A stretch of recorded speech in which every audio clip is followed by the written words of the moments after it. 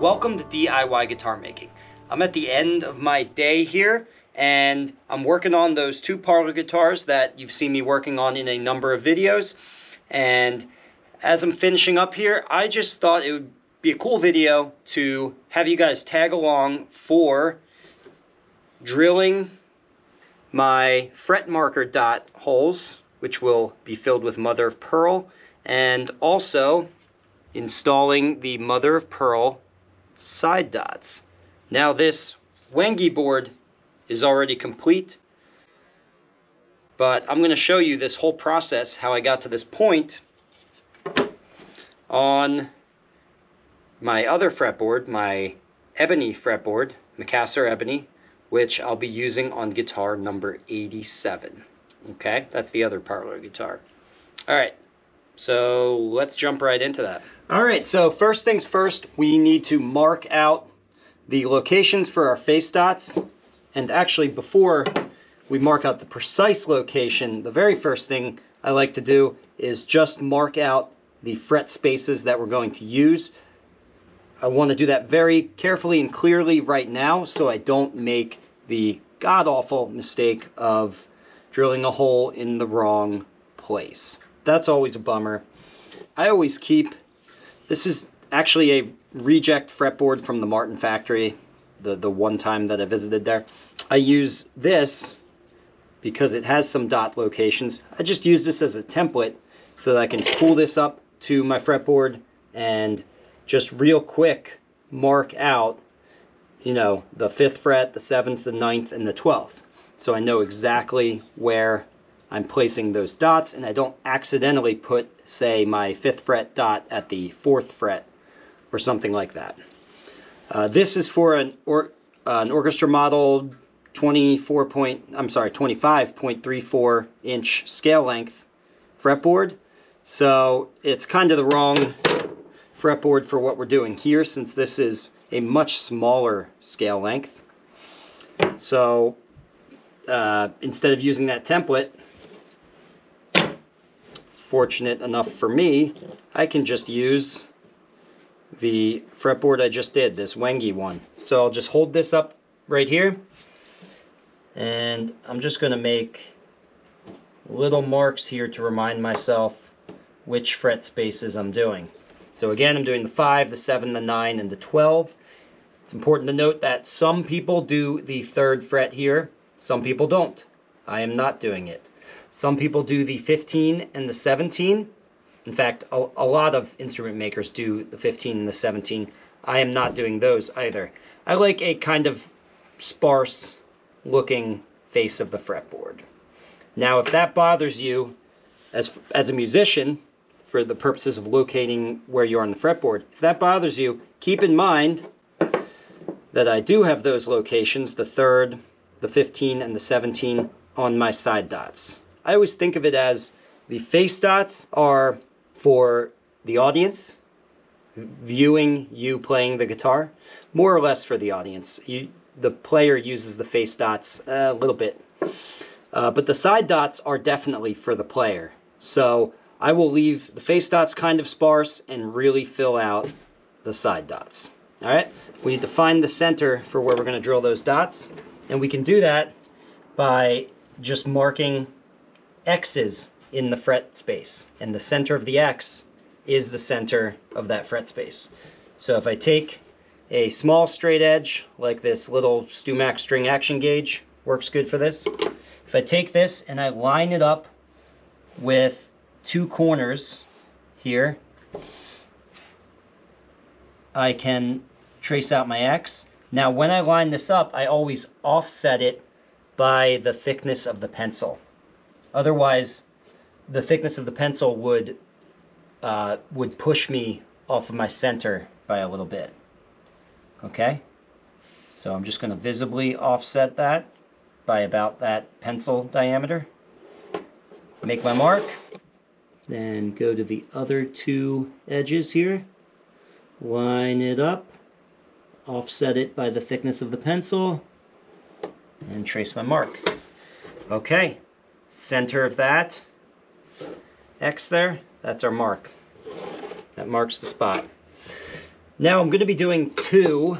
Here, if we look at this again, there's 2 dots at the 7th fret and 2 at the 12th. So how do I get those, right? We know how to get the center of just a single dot space. So to get the double dot, what I like to do is just skip the 7 for now, and we're going to jump over to the 9.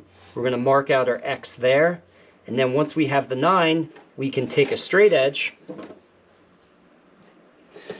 and line it up with our 2 centers at the 5 and the 9. Draw a straight line. That straight line will then split these boxes in half, and then we can just do the same thing in the now 2 boxes, right? The now split fret space, we can get 2 X's out of it. Alright, let me erase that, and let's do it for real. So I'll jump to the 9, offset by the thickness of the pencil, make a line, go to the other corners, and make another line. Okay, I've got my 2 X's. And now let's connect a line between those 2 X's.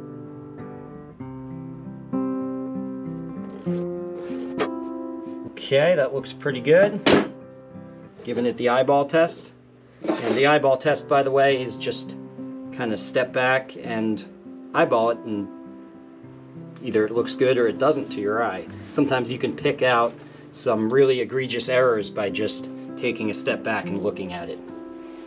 Alright, so now I'm going to do the 7 here.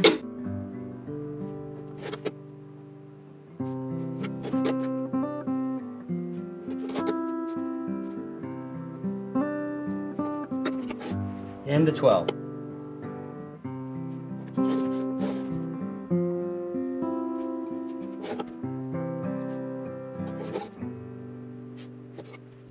Okay, once again, give that the eyeball test. Alright, that looks pretty good. Now I'm going to use an awl to punch out these locations, which will help the brad point on our Forstner bit find that center mark very easily. Now this you really got to be a little bit careful with, and you kind of have to pray to the Luthery gods here just a little bit and hope you get lucky, because of just the very nature of wood, which is that wood has not only pores, but also it has alternating bands of strength and weakness, right? So that would be basically the grain lines and the area between the grain lines. And so we might be aiming to make a nice little awl mark right at that center, but this piece of wood might have something else in mind for us. And by that I mean there might be an area of weaker grain just a hair follicle off to the right of that exact center line there. And if there's an area of weakness off to the right, it's going to pull to the right then. It's going to literally pull the awl to the side just a little bit. You can fight it a little bit if you're very careful, but also to some extent, like I was saying, you just gotta pray to the gods. So I'll tilt my awl back like that just so I can let the daylight in here so I could see. I like to kind of make a small mark at first, and then I'll pull it up like that when I have more confidence in my location, and give a nice press down just like that.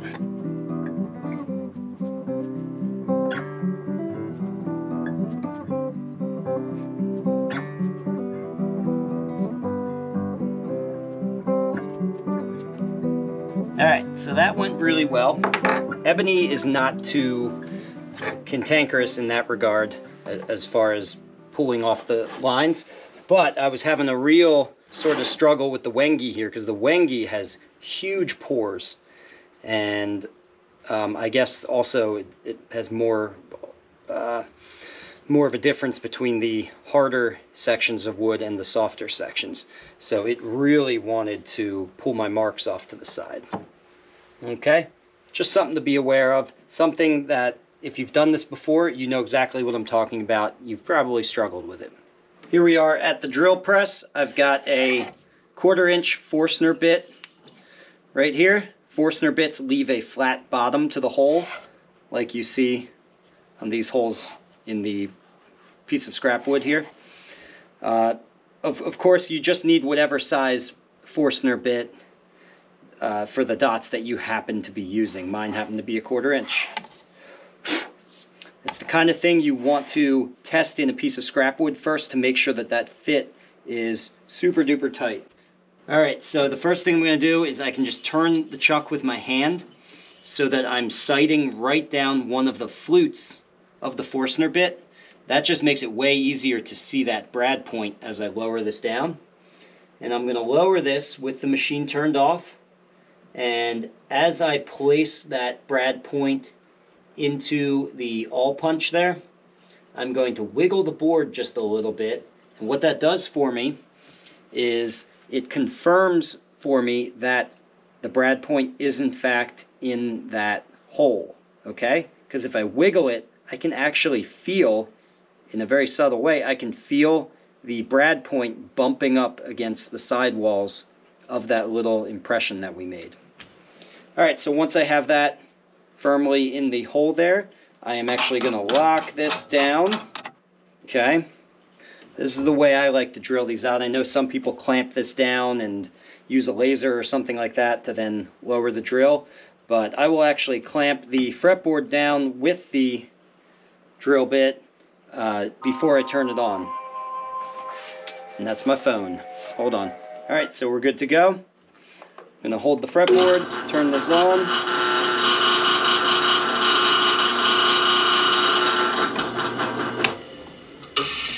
Turn it off, wait for it to power down.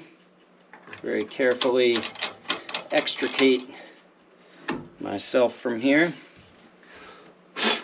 Now, I don't feel the need to set a precise depth here because the depth is actually quite variable. If I go too deep, I can just add a second dot on top of it. The material's cheap, so I don't mind doing that.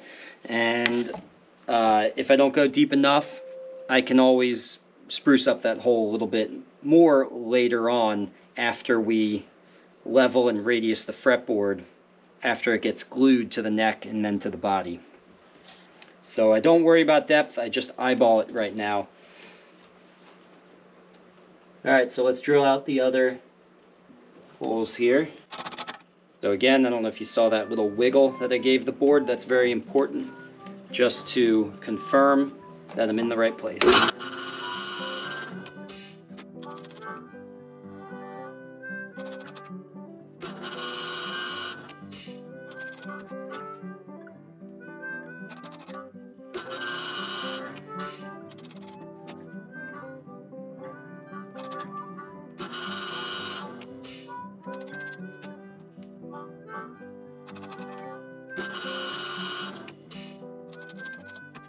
Alright, and there you have it. So we're not going to actually install the mother of pearl into these holes right now for reasons that aren't all that interesting and we're not really going to get into. What I do at this point is install the side dots like you see here. So those I not only drill the holes, but we're also going to add the mother of pearl.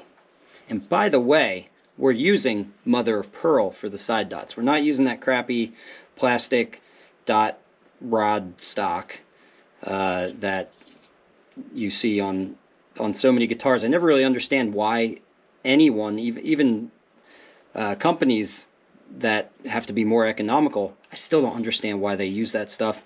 It's not like these tiny little mother of pearl dots are expensive. I see a lot of amateur builders still using that plastic crap, and you're saving, you know, maybe a couple bucks at the most. Use mother of pearl. It looks better. Please. So once again, we want to make sure we get our side dots in the right place. So I'll just use the first board that I did in order to mark out all the fret spaces. And I'm doing a double dot at the 12. Mark out all the fret spaces ahead of time so I don't screw that up. And now I always have a marking gauge that is permanently set up for my side dots. And so I can just take this marking gauge and rest it on the bottom surface and just mark that out. What I wouldn't want to do, by the way, is find the center of this height, because this board is not radiused yet.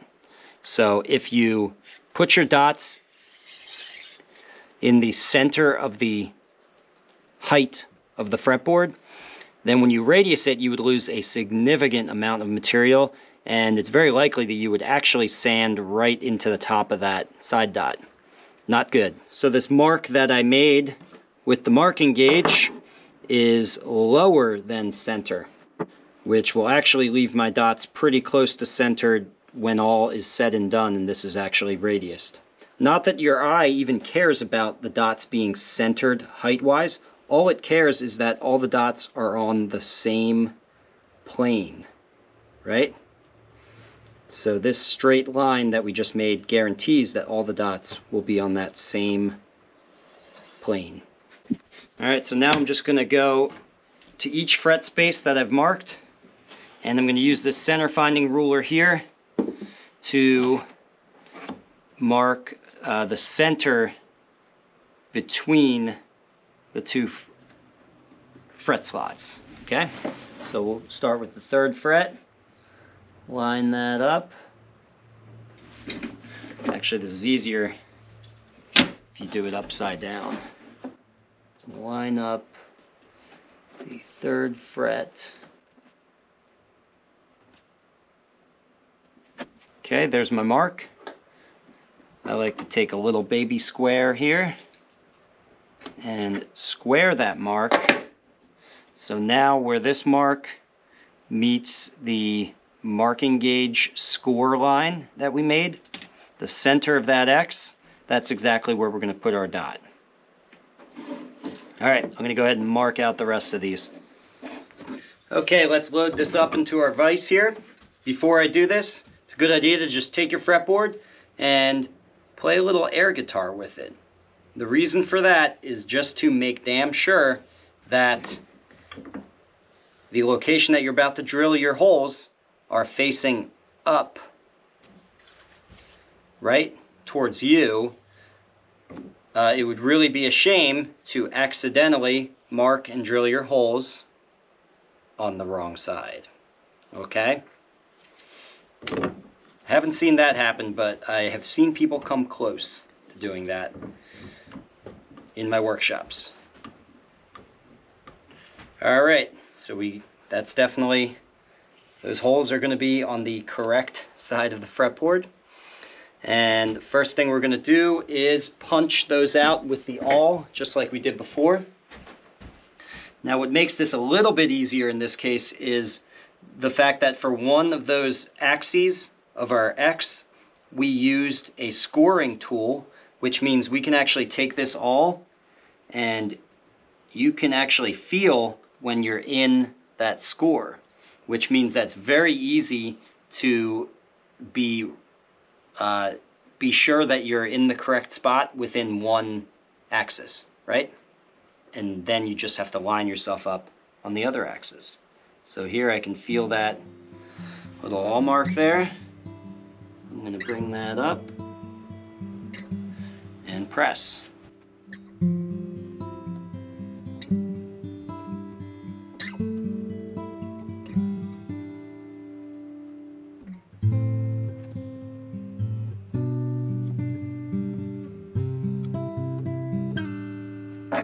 Okay, I've got my drill. I'm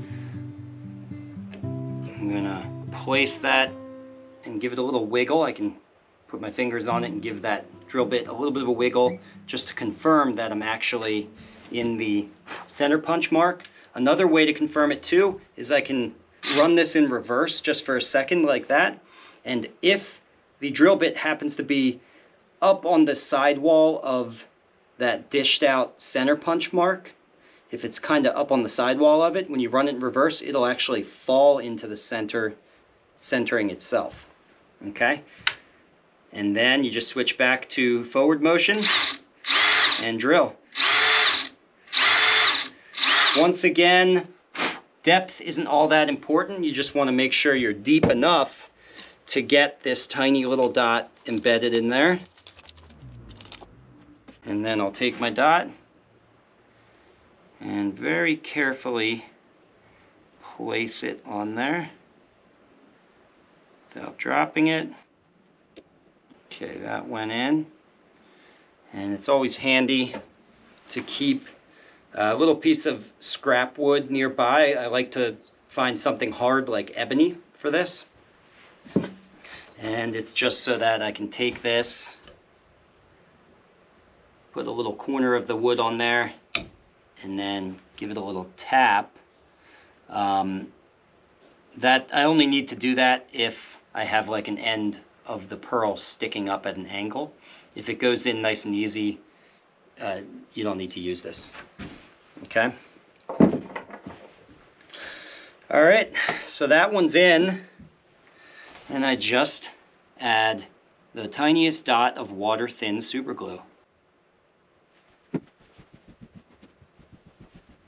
This stuff is so thin that if I leave a little blob of glue there, instead of wiping it with a rag, I can take this rag and just touch that blob, and it will wick up into the rag.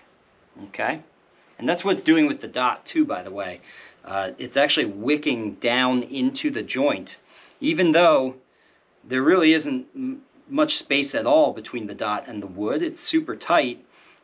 That water-thin super glue just works by capillary action, and it finds those spaces and gets in there.